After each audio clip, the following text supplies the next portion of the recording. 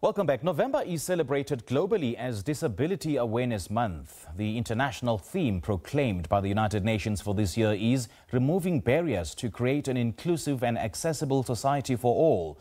The month offers an opportunity for every single person and institution to remove these barriers and to improve the quality of life of people with disabilities through concrete action.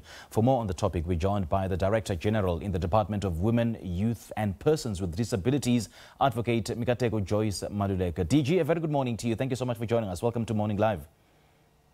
Good morning and good morning to the listeners. Now, DG, what's the purpose of Disability Awareness Month? The purpose of the Disability Awareness Month is to raise awareness on the plight of persons with disabilities. It is run from the 3rd of November to the 3rd of December. The 3rd of December is International Day of Persons with Disabilities. It doesn't mean that between the 3rd of November and the 3rd of December, that's when people start acting. You act throughout the year, but between this month, then you raise awareness and highlight the implementation or the actions that you have implemented in order to ensure that the rights of persons with disabilities are realized. Yeah, and I suppose more awareness needs to be raised, DG, with regards to the terminology and the wording, because some people refer to people living with disabilities as disabled, and I found that very, disparaging, as it were, because it suggests that they can't do anything. Yet, I suppose the correct term should be people living with disabilities. So, is there any awareness being raised with regards to how we refer to people living with disabilities? Yes, but I think you're correct. I think we are not doing enough because even the term people with disabilities, they do not like it. They say they are persons with disabilities. Okay. Disabled persons, they say it means they're disabled. It doesn't mean that they're disabled. They have some disability. Disability, yes. But they can think, because disabled persons means they can't think, they can't do work, they can't learn, they can't do anything. Right, right. Now, throughout the year, DG, what's been done to improve the lives of people living with disabilities? From the Department of Women, Youth and Persons with Disabilities, our mandate is to monitor, evaluate, and ensure that all government departments, in whatever form of work that they do, whether it be the Department of Justice, whether it be human settlement, they must mainstream persons with disabilities. For example, when you build a house and you do not include a ramp, you put the stairs. How do you think a person with disabilities will be able to go into that house? And you're building a house for that person. But also inside the house, you need to build it in such a way that somebody with a wheelchair will be able to walk around, will be able also to use a loo. And most of the time, when you look at the houses that are being built, they are not catered for that.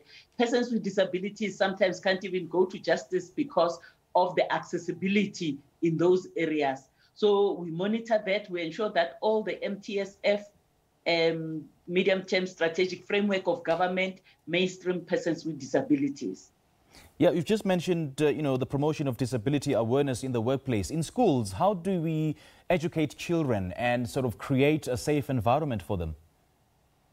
That is one of the biggest challenges, because children with disabilities sometimes do not start school at the same time or at the same age with the other children. When other children start at 6, some of them start at 9 or 11 or 15 years because of the challenges that they experience, either in terms of lack of access to a wheelchair or lack of access to other assistive devices. That creates a lot of problems, and more especially the fact that our education system started doing virtual now during COVID-19. Before they didn't, but also now it wasn't real a virtual education like other schools.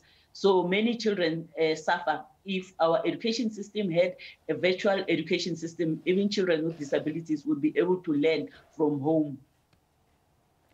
I mean, how do we, improve the awareness of Disability Month? I mean, how can Disability Awareness Month be improved in terms of raising awareness and in terms of getting all the stakeholders to come together and ensure that the lives of the people or persons living with disabilities are improved? I think 30 days or 31 days is very little.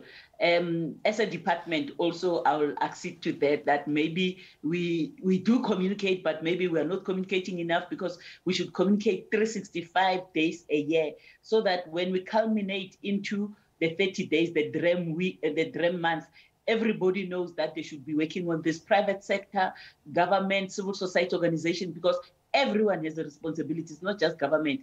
Even the people who live with persons with disabilities have a responsibility to raise awareness, so that people understand disability and understand the implications of other people. If they don't understand it, whatever they do, it ends up being biased against persons with disabilities. Have sufficient support structures been established at, in particular at the community level, and have social workers been capacitated enough to deal with the people or the persons living with disabilities? I think social workers that are in government have been capacitated. However, we know that they are not enough. There's a shortage of social workers employed by government. We need to facilitate or empower not just social workers, but the communities, because the communities can help. Let me just give you an example. Most people with disabilities suffer. They can't go to work because they complain that if you're on a wheelchair, taxis don't stop for you. And you find that our buses, sometimes they're not designed to accommodate persons with disabilities. So there are many challenges that affect persons with disabilities that all of us need to be aware of that, so that we're able to empower persons with disabilities. You've just diagnosed the problem, DG, but is there any clear and concrete action? I mean, with so many public places still not appropriate or not accommodative to people with disabilities, for instance, you've mentioned the taxis, which wouldn't stop for people living with a disability, and for instance, township malls, churches. What do you have planned, or what has been done to improve these spaces? The Cabinet has approved the reasonable accommodation framework, and it has been gazetted this year. So the department is in the process of coming up with a framework to be able to, a simplified framework to ensure that it communicates with everyone: government, private sector, churches, civil society, everybody else, because that framework outlines what needs to be done in order to ensure that persons with disabilities are accommodated in government, in terms of services, in terms of accessing government buildings, in terms of access, even on the streets.